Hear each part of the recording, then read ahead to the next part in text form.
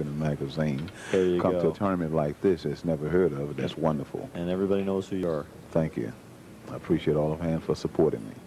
Well, we got Francisco leading 1-0. Let's see if he hits his break as good. You know, he's famous for having one of the best breaks in pool, period, especially 9-ball. Right. And if I'm not mistaken, he's been clocked at, you know, around the fastest cue ball speed on the break of any player. Right, that's a plus, and I've just learned something myself while I was sitting here. I like that shot. He made the 1 ball on the break twice in the side.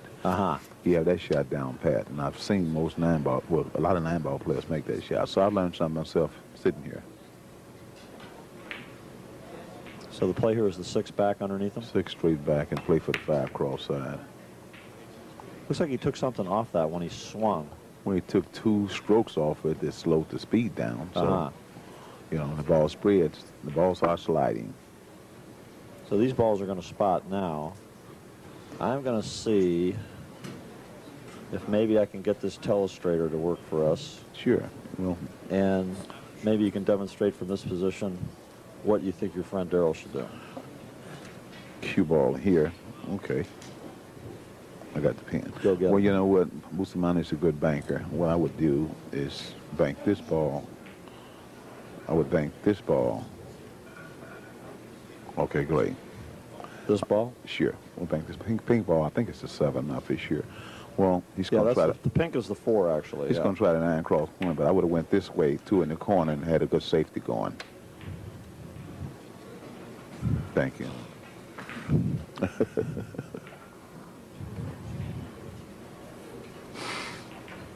Yeah, you know what I've noticed that, you know, having, in fact, I was fortunate enough to come one time to the Chicago Billiard Cafe and watch you play in a tournament there and play Gary Spaeth, who, you know, unfortunately we've lost him. He's passed away. He's a great banker, and I know you played a lot of pool with him. And I noticed that the difference between bank pool in Kentucky and bank pool in Chicago is there's a lot more safety in Chicago, from what I could see. Right. Right. Darrell, what got him this far, you see him banking a lot of shots where you can play safe off, and that makes a strong player. Tony Coleman is the same style of banker. Most bankers bank this shot here. He's banking across corner, sunk the ball, but he got good safety going. Good speed, and there's see, this is a patience That's control game. What it's called. Yeah. Yeah, you control in the bank game. So he shoots the 7 ball off, and bring the cue ball behind the 6 maybe to the back rail would be a good shot. He's looking at the spot. He want to hit the 3, freeze the cue ball on the 1 ball. That's what he's looking at now. That's a good shot. He's taking a strong look at everything now. He's thinking about the 7 ball also and putting the cue ball down and behind the 6 on the back rail. But that's the pretty stuff safe. I like the safe with the 1 ball. Jack up, freeze the cue on the 1, or either draw it back. That's a pretty good safe shot. It's not the best one, but it's a good safe shot. Okay, so Darrell has made a ball. He's in the lead in this game, 1-0, and Francisco naturally is leading the match 1-0. So it looks like he's looking at the 1 back at him, and I don't know that he can turn this ball, Piggy, but you're the expert, so why don't you tell me? Well, I'll be honest with you. The 1 can turn because the table is sliding, but you don't have a lot of room. The 6 is sticking out. He probably can play the ball twice straight back. Okay. If not, I'll just try safety here because remember, Darrell's a very good banker. He's calling it straight back. Is he shooting the 5? He's shooting the 5 looks like he's ball. jumping it. He looks like he's jumping the 1. That's the advantage of a 9-ball player. Okay, here we go. He got the 5 cross corner. I would like to see him bank the 5, position for the 6 or 3, and protect the lead. Well, I hope during the course of this match you can share some of the Chicago colloquial terms about bank pool that are a little different than Kentucky or the way they talk about banks on the West Coast where I play. Okay, now he forgotten that he just got off a table where it was tight. This table here with the balls will slide, so maybe because the table is warm. You got to remember that. He's playing tight first time on the camera. So you think when the table is a little warmer, these balls are going to open up more? Right. When the table is warm, I found that out the last 2 years I was here. The balls usually slide. When the table is cold, it creates moisture. Gotcha. usually to get the balls usually hang up. Well, you know, with the type of lighting that's employed here for our broadcast, there's definitely a lot of heat down there compared to the rest of the room. Right. The cameras, the lights, generating extra heat. He's looking at the 2 cross corner. I think a good shot would be jack up and fight it and fight a 3-ball cross corner. That's a word we use for speed playing pool. Well, he's looking. And, of course, you know, there's got to be pressure. This is the first tournament he's played in. He's in the top, I believe, 9 now in this event out of 407 or 409 players. We've got an interesting format here. A lot of people go to tournaments that are double elimination. This is single elimination with the opportunity to put yourself back in the tournament for an additional fee. That's correct. And it's called a buyback event. Now, out of the 409, I don't have any numbers on how many bought back, but I do know that the 9 players left in the tournament, which includes the great banker Truman Hogue, who got a buy into this round. Oh, okay. He buyed his way in. We've got nobody left that has any buybacks, so this is lose here, you're out. Yeah, this is a nail-biting situation here. It's curtains. Okay, Bustamante made a crucial mistake. You love Darrell in the patch, that's called. In the patch. Now, that's in the stack or in the patch, meaning that he can score a lot from there. Perfect example. I use a phrase. If you let a fox in a hen house, you're going to have a lot of feathers flying. Cue ball get in the patch, where a lot of balls, that ball start to fly across side, cross corner, and other places. So that's called a patch. Well, we used to call it he's in high cotton in that spot. Okay. I heard that time. That was in San Francisco, you know. It's in high cotton. You can learn a lot of things from the pool world. Bustamante he's looking now. He want to make sure that he don't lose control of the cue. He want to keep his safety going. I think he's going to shoot the 3 off and go back to the short rail. Oh, he made another error. Now I think Darrell knows the table slide, and he won't hit the 7 with a lot of speed. He's going to cross the 7 ball with slow speed and just take 1 ball at a time, using the high top English to cross it to go to the back rail. And when he hit that ball, do you think he was primarily hitting it center ball high? Center high is the correct way to hit that, is because the table is sliding. It will allow the 7 to go as straight as possible. And, you know, you can see the influence of the type of players that Darrell's been around, which naturally includes Bugs and yourself and Ike Runnels, and maybe you go a little further back, Freddie the Beard and Watusi and some of those guys. Yeah, I can't remember. I was going to ask you, what was Watusi's name? Yeah, Horace Poland is his real name. Horace Poland, and then you guys had the great player Romberg there. Kenny Romberg. Yeah. Yeah, those was the great ones, yeah. And you can see that influence. In other words, his speed was perfect. That ball, when it stops in that hole, what may not seem obvious is nobody can bank something in that hole when that ball's there. That's right. That's what you call protecting the play. Protecting the play. He's getting comfortable now, and that could form a problem for Bustamante. When a player jump out and bank 5 from you from the front, from the break, usually you get tight, but if you come back and you play hard, you know, you'll take a little something back from that player. I think it's like being in a fight. Anytime you show you ain't got no quit. Right, yeah. You know, you can wear a guy out even in a short set like this. It's just like a guy without a jab. If you don't have a jab, you're going to have trouble in the fight. There you go.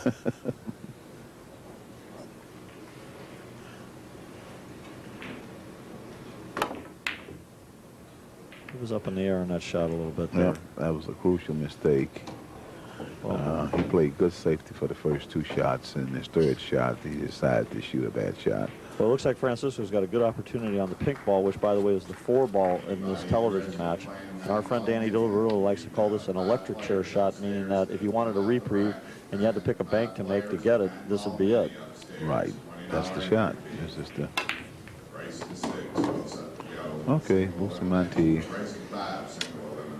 I wonder why he broke the stack up. It looked like he should have banked the 4 ball and slid to his right from where he was standing. And he would have had position for the 9, 3, or the 6, maybe the 2. He would have variety of shots. This way here, he dropped the cue ball back and broke the balls up and smothered himself from a clear shot. But he's a good player. He knows all the moves.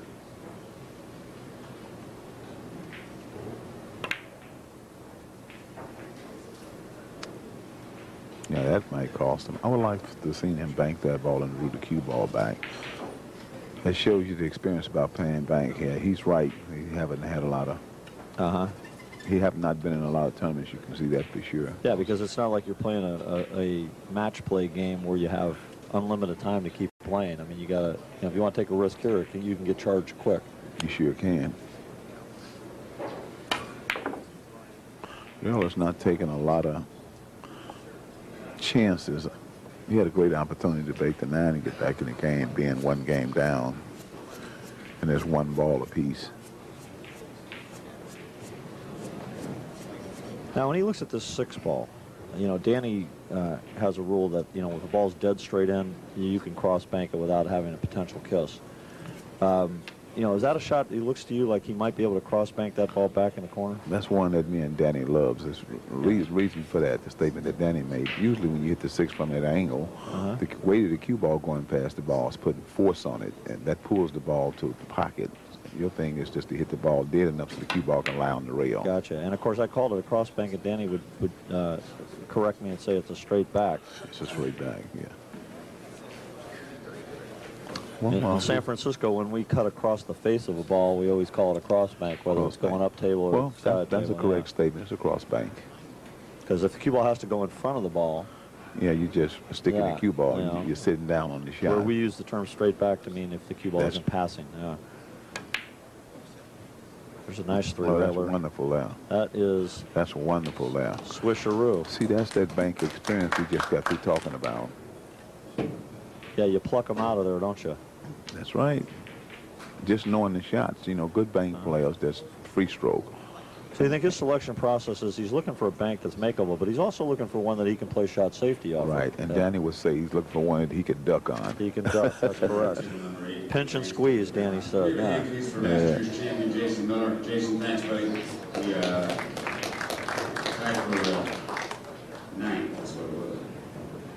Jason Miller seems like he pulled his match out over there. I'm not for sure. He's playing Madlock.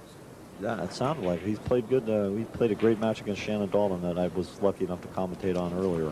Okay, great. I missed that. Yep, tough match. We're going to let the viewers wait to buy it so they can see what the score was. Yeah, you better rush up. Rush up and get it before we be out of it. All right, so listen, we've got Abernathy is ahead of this game and 2-0, and excuse me, 2-1. And the pace of the game has gone decidedly slower than that first game, hasn't it? Yeah. What you call this in the boxing world is sticking and moving. Both players are sticking and moving. They're sticking and moving, that's right. I'm a big boxing fan.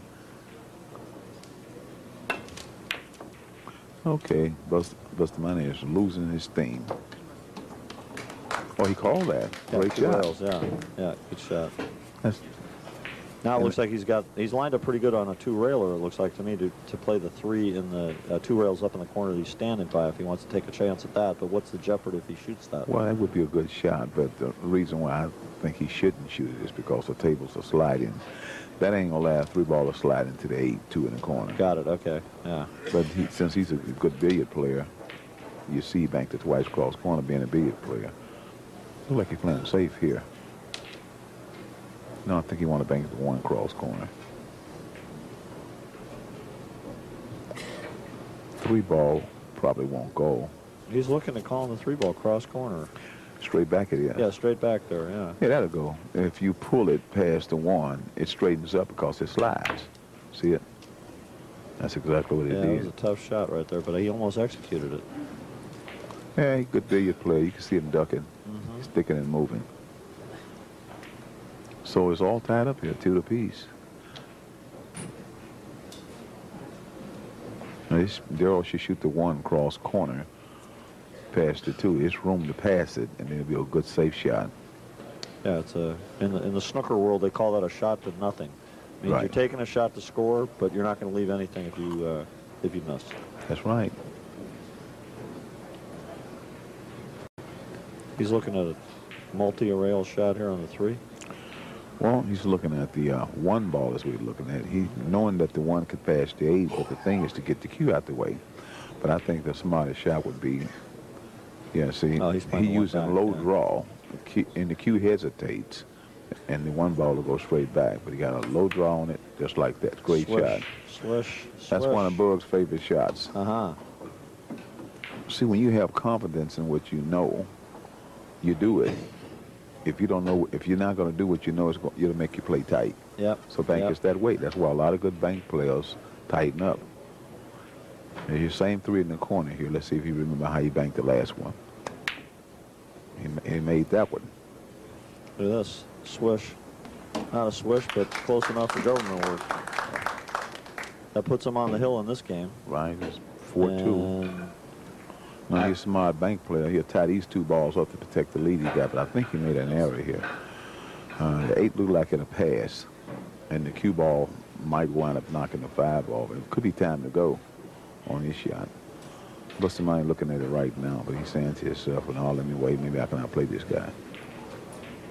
8 ball will pass, and the cue ball should knock the 5 off, and you'll have position for the spot shot.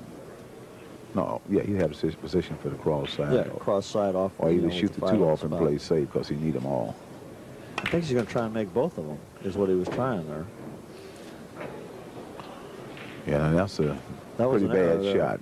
Yeah. I mean, I think that was his play. In other words, he decided for whatever reason he couldn't see that ball passing, or he didn't feel he could execute it.